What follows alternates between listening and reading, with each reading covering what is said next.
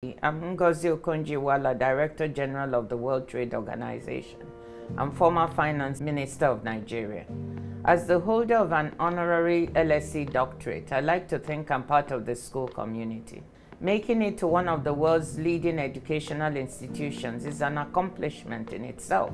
So, congratulations.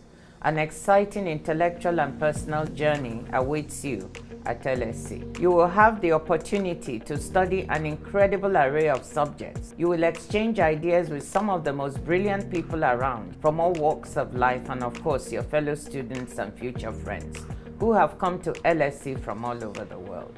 Make the most of it. Stay curious. Discover new thinking and new passions. Go to officers and public lectures. Argue, but listen. Do your reading. Get involved in community service. Remember to have fun in the classroom and outside it. Some of the most positive global trends of recent decades have been thrown into reverse during the past 3 years. Solving these problems is the challenge of the decades ahead. Effective responses demand international cooperation, but the supply of such cooperation has been falling short of what we need. That needs to change. There is cause for optimism too.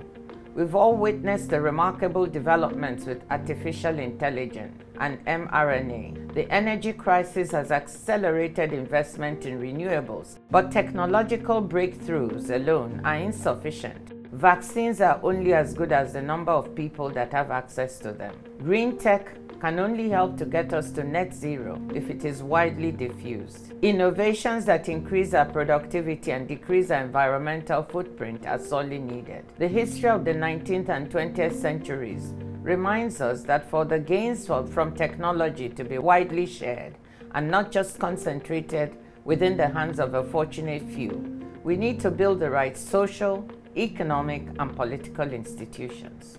Whether you go on to work in the public, private, or non-governmental sectors, you will be at the heart of building a 21st century economy that puts people and the planet at its center. This goes back to LSE's founding purpose, to contribute to the betterment of society. I know from my own experience that disrupting the status quo doesn't earn you friends. You will need more than good ideas. You will need compelling narratives, broad coalitions, and a bit of luck. Let me close by adapting a line from George Bernard Shaw, one of LSE's intellectual founders.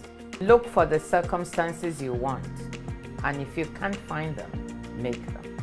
When you get to LSE, know that you belong because you competed and you worked so hard to get here. LSE is waiting for you just as you're waiting for LSE. Relax and enjoy.